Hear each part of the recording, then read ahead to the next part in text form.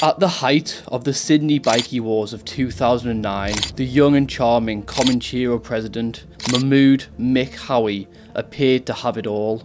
The national leader of one of Australia's most well-known outlaw motorcycle groups, known for embellishing the flashy outlaw lifestyle, had all the trappings of a successful bikie. Wealth, power, a beautiful wife, 2 children, and a seeming ability to cheat death were in the palm of his hand. Mick Hawi seemed untouchable. Though, with the volatile nature of Sydney's underworld, it can all be taken away in a matter of moments. This is the life and times of Mick Hawi. Hawi was born in Beirut, Lebanon, into a Sunni Muslim family. In 1985, his family fled the Lebanon Civil War as refugees and settled in Sydney, Australia. Hawi's childhood was described as uneventful, if meagre, by a judge in 2011. At the age of 16, Hawi left school to work for his father's spray painting business.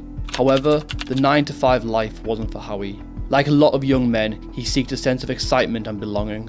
It was in 1998 that Hawi, aged 18, joined the Comanchero Motorcycle Club. Just quickly, if you're enjoying this video so far, please consider subscribing and liking this video. It really helps me out and helps the channel grow. Hawi was described as a man who lived by the bikie code and never snitched. From a young age, Hawi had big aspirations and had his eye on the top spot. It's reported that a young Hawi rode out to Windsor in northwest Sydney with a few other Comancheros and told Jock Ross, who called himself the commander of the club, that they were retiring him. Just 4 years after joining the club, Hawi became the national president of the Comancheros at 22, and he demanded respect. His lieutenants were Hakan Ayik and Durax Nagakuru, who were major money earners for the club, especially Ayik, who organised massive drug importations and was said to be a genius at money laundering.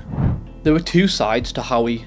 One was a hardened and feared outlaw bikie who ordered beatings and bombings of rival clubhouses, while the other was a family man who married his childhood sweetheart Carolina Gonzalez and had 2 children. As well as living an outlaw bikie life, Hawi was also reportedly a successful businessman who took care of his family. In 2007, Hawi set up a refrigerated transport company and employed his father. Unlike a lot of others in the underworld, Hawi didn't have a history of drug or alcohol abuse and appeared to have led a settled life characterised by his self-employment and involvement with his family. Despite being in charge of a fierce outlaw motorcycle club, Hawi managed to keep his hands relatively clean, other than a few driving offences, an offensive language charge, and being caught in possession of a prescripted restricted substance in 2005. However, Hawi's reputation within the Sydney underworld was growing. It's reported that the club was making huge profits from drug deals, and the Comancheros and Mick Hawi were making enemies. Though it wasn't until the infamous bikie brawl at Sydney Airport in 2009 that Hawi's name became more widely known. In 2007, after a leisurely lunch with members of the Fink bikie gang, Hawi's car was sprayed with bullets. He narrowly escaped with his life as he sped off. One of the bullets was found lodged in the headrest, showing just how close Hawi came to death that day. Most thought the Hells Angels were behind the shooting, though this was never proved. During this time, tensions were high, as it was reported that the Hells Angels were trying to muscle in on Comanchero's stronghold, Brightonley Sands. Hells Angels member Peter Zervas had recently been released from jail and decided to open a tattoo parlour called Angels Cosmetic Tattoo in Bay Street, Brightonley Sands. Unsurprisingly, the Comancheros were not impressed. The president of the Sydney chapter of the Hells Angels, Derek Waynahu, and Mick Hawi had organised a sit-down to discuss the problems with Zervas's parlour. An underworld figure told news outlet The Sydney Herald, during the meeting, Anthony Zervas, younger brother of Peter Zervas, arrived with a sawn-off shotgun. A scuffle ensued, during which one of the Comancheros was hit in the head with the gun. The peace talks were over. The next day, the tattoo parlour was sprayed with bullets. Several weeks later, the parlour was firebombed and the building went up in flames. This wouldn't be the last time Mick Hawi had a run-in with the Zervas brothers. 2009, the year of the infamous Sydney Airport brawl. In March 2009, Hawi was on a domestic flight from Melbourne to Sydney alongside 4 of his fellow Comanchero members when he spotted the unmistakable wings of the Hells Angels on the t-shirt of Derek Wainahu. A witness stated, "A member of the Comancheros yelled, 'You're a dead man walking,' as they boarded the plane. Each called for reinforcements to be waiting at Sydney."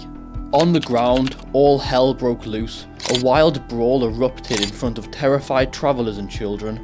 During the brawl, Anthony Zervas suffered a fatal head injury along with multiple stab wounds to the chest.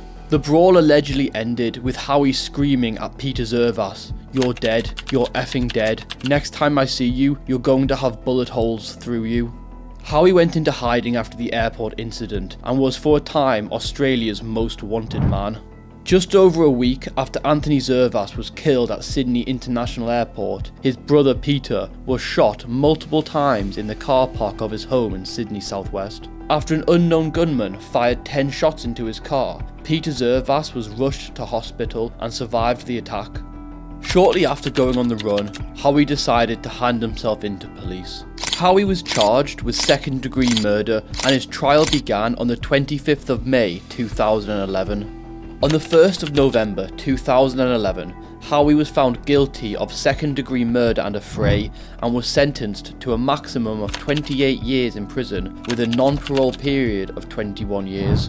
However, the judge felt that the Crown had not established that Hawi had personally inflicted any blows on Zervas, but that his presence would undoubtedly have had the effect of authorising and approving the actions of the man who bludgeoned Anthony Zervas to death. Hawi appealed the murder conviction and in a plea bargain with the Crown on the 4th of September 2014 pleaded guilty to manslaughter. Hawi received a reduced sentence of 6 years and 2 months with a minimum non-parole period of 3 years, 6 months. Due to Hawi's incarceration, the Comancheros had a vacancy to fill. It was Mark Buddle who eventually appointed himself as the Comancheros' national president. In 2015, Hawi was released on parole due to time already served. It was reported after being released from prison, Hawi kept a low profile. He was also under strict parole conditions which banned him from making contact with any member of the Zervas family. Hawi was also banned from associating with outlaw motorcycle gang members or visiting any Bikie operated premises. The other conditions included that Hawi was never to possess a firearm nor use or possess prohibited drugs. However, despite this, Hawi's underworld life soon caught up with him. On the 14th of February 2018, while sitting in his car, which was parked at the Rockdale Fitness First gym on the south side of Sydney, a masked gunman ran up to the window of his four-wheel drive and shot Hawi multiple times in the head before returning to the getaway car and speeding off with an accomplice. The brutal murder was caught on a CCTV camera across the road from the gym. Hawi was treated by paramedics at the scene and taken to hospital in critical condition, but died hours later. The police hunt for the masked killer began. Shortly after the shooting, the police found a burnt-out Mercedes that had been used as a getaway car. There was also CCTV footage of 2 masked men running through a nearby street after the shooting.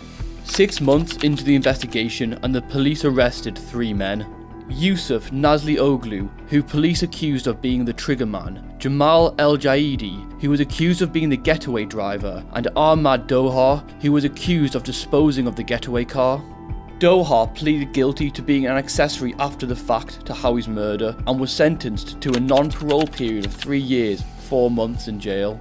Nazli Oglu and El Jahidi stood trial for murder before the Supreme Court jury in a case the Crown admitted was circumstantial and featured no direct evidence either man was responsible for Hawi's murder. Hawi's widow, Carolina Gonzalez, told the courts Nazli Oglu had once been a very close friend to her late husband. The friendship had soured during a fishing trip in New South Wales' Central Coast in the summer of 2016 when Hawi called his wife and said the pair had fallen out. Hawi had told his wife he was embarrassed by Nazli Oglu's behaviour and had ordered him to return to Sydney. Police alleged, after murdering Hawi, the men fled the scene and then torched the Mercedes getaway car. They then escaped in a silver Toyota which was found a month later at Rosebery. The court heard Nazli Oglu and El Jahidi's genetic profiles were linked to DNA evidence found in the Toyota, where police also found gunshot residue on a balaclava. Both defendants denied during the month-long trial they were the men seen on the CCTV camera running away from the scene of Hawi's murder. El Jahidi's defence also claimed he was too tall to be the getaway driver who was seen on the CCTV footage. El Jahidi measured at 199 centimeters tall, 6'5". However, estimates of the men who were seen sprinting away after the first getaway car was set on fire put the tallest of the two men at 186.4 centimeters, 6'1", with a 7 centimeter margin for error. After a week of deliberation, on the 9th of September 2020, the jury found Nazli Oglu and El Jahidi not guilty of murder. However, Nazli Oglu subsequently pleaded guilty to an unrelated charge of possession of a firearm and was jailed for 3 years. He was released from jail in September 2021. However, from that moment, his days were numbered. While in custody, Nazli Oglu was secretly recorded talking to another prisoner about his fate. He told the fellow prisoner, "I used to hear people outside were going to knock me." On the 27th of June 2022, Nazli Oglu was shot multiple times in front of his partner in the car park of his apartment building. He later died in hospital. The brutal executions of Mick Hawi and Yusuf Nazli Oglu shows just how volatile Sydney's underworld can be. 2 lives lost and 2 men taken away from their loved ones. As always, if you've made it this far, thank you so much for watching. Till next time, take care.